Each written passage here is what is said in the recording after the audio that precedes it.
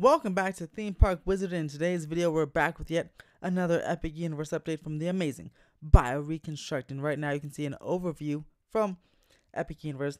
Things are rising right along. All lands and the hub and hotel are in full force. The hotel is still lagging behind, but it will catch up quite quickly for its opening in 2025 because some of those other elements are much more complex to construct.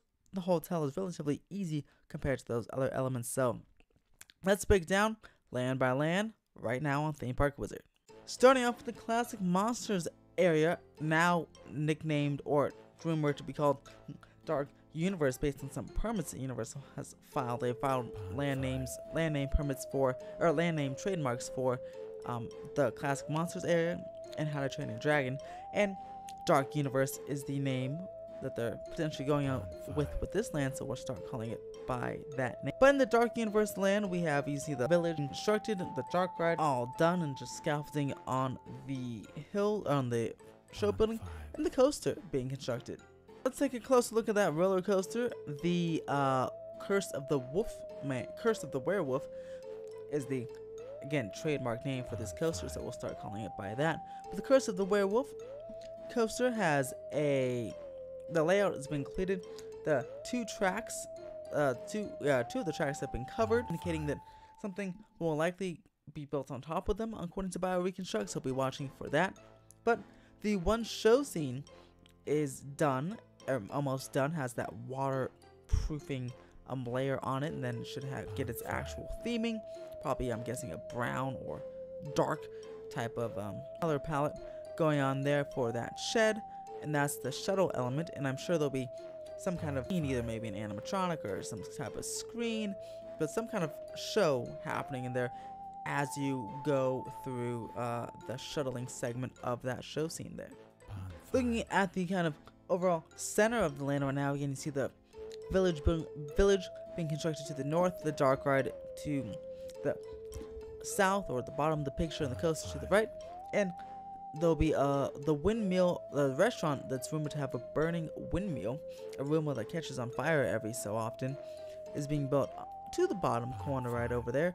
And yeah, that kind of takes away the classic, the Dark Universe area. There's space for future expansion for a potential Creature of the Lagoon boat ride, but that won't happen, at least start until 2025 at the earliest, and probably won't even open until maybe 2028 or 2030 at the earliest to latest. But yeah, this land is looking fantastic. It should be highly themed. Can't wait to see them start putting the cobblestone streets and all that good stuff happening. See some more theming happening on that land because it looks absolutely gorgeous.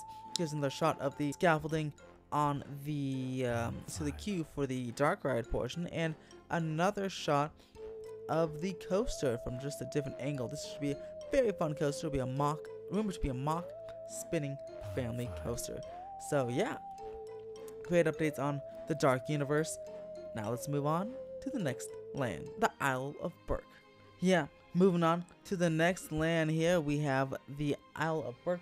The official title in the trademark is How to Train Your Dragon - Isle of Berk. Like Disney with their long names, no one's ever going to say all that. They'll just be like, probably let's go to How to Train Your Dragon Land, or let's go to Berk, or whatever.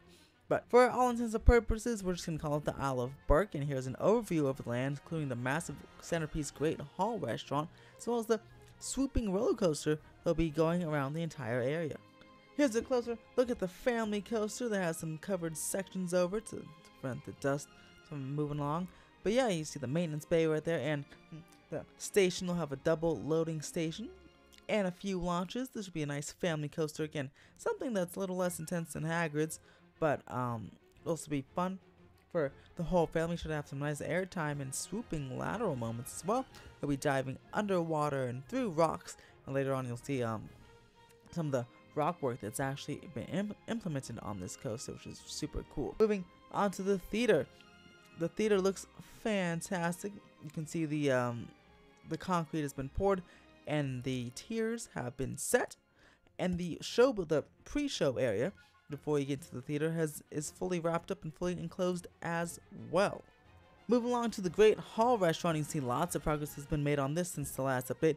A lot of concrete has been poured, walls have been put up, and the area is almost entirely enclosed. You can see the roof is starting to be put up on the main dining area, and the columns in the main Great Hall area still has to be enclosed, but that is next on our update. That should be next update should be fully done by then. Moving on to the area portal and main entryway, you can see the portal that is still not themed, but is built there, and you'll be crossing a bridge into the island of Berk with those two awesome statues right there, and then to the left is the coaster, making its swooping dive under the water and final helix into the brake run.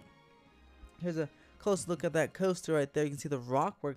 Some of the rockwork has started to be implemented on that final section of the roller coaster, and then again there'll probably be some waterfalls as you see the coaster dives under the water in that area of track that's covered. That means they'll be building something over that, so it should be a really fun climatic ending to this roller coaster. I'm very excited to see how it all plays out and see what thematic elements be placed in here, because I feel like this will be more like definitely like Hagrid's, not just in intensity, but with the storytelling thematic element. I wouldn't be surprised if there's an animatronic or two, but it'll definitely be a beautiful scenic coaster. Taking our sights to the hub right now, you can see the hub fountain is ready to go. It has all the concrete in. It's had it for a few weeks, but now I think they're starting to install like the fountain part and some of the infrastructure. The hotel just above that, you can see, is still on its ground floor, but again, that thing should sprout up really quickly, especially if they're building it in the prefab style as they are the other two hotels. But if not, that is fine too. That's just a standard building. It's a little less complicated than some of these lands with the highly detailed and immersion stuff. If it looks like it's lagging, it's definitely not going to be delayed, because standard hotel buildings, standard buildings in general, take only about 2 years to build. So even if they started right now, they could easily finish by summer 2025. Moving along to the restaurant here in the hub, this area, it's going to be a restaurant. Not entirely sure what this restaurant will be themed to, if anything, but it looks like to have a kind of a small footprint. So maybe probably like maybe not a snack stand, but maybe like a cafe or something. And moving on to the ride, this area is going to be that water carousel, and that has concrete put all over it, and rooms to be built by mock rides, and could be a mock water carousel. Should be cool, with interesting addition. I'm not sure if they have any of those in the US or not, but it'll be nice and unique, especially because it'll be over water. Moving on to Super Nintendo World, not much has changed here. I mean, a lot has changed, but a lot of the big stuff is already done, so a lot of the stuff that has changed is smaller. But here's a nice overview with of course, you see the massive Mario Kart show building, the Mushroom Kingdom area, and Donkey Kong. Getting closer into Donkey Kong, see the track is getting about all complete. Even you see some of the jumps, the jumps and the gaps, the false track right there, which should be really awesome.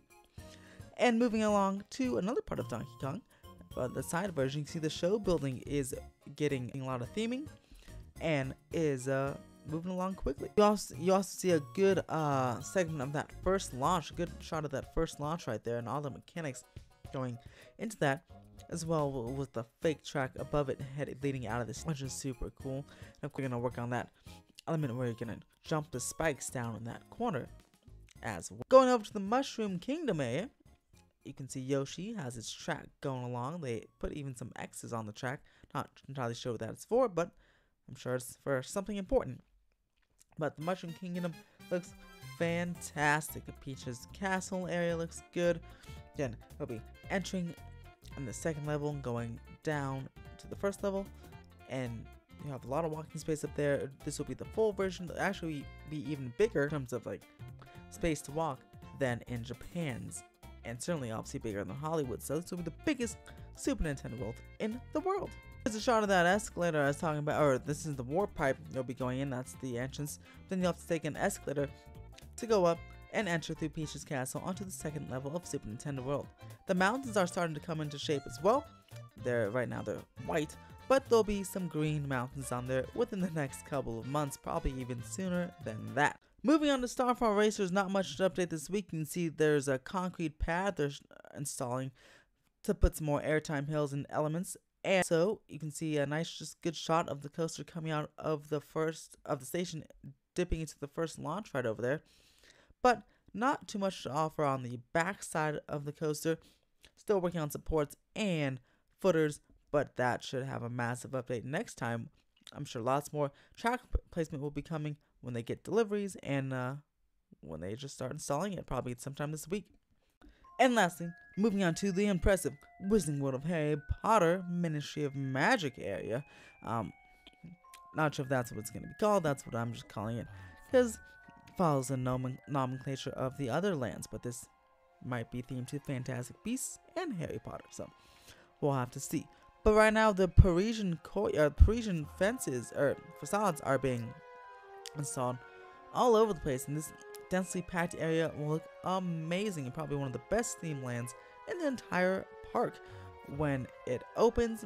It looks to be like it just now. I mean, look at those tightly packed corridors, scaffolding everywhere, and even some more Parisian, you can see like the completed Parisian facades on the top there of the land, which is fantastic.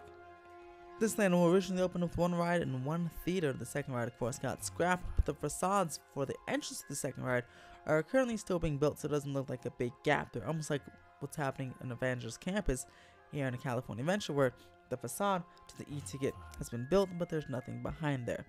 The canceled VR or scrapped second ride was rumored to be a VR broomstick attraction, which actually sounded horrible, so I'm glad they scrapped it.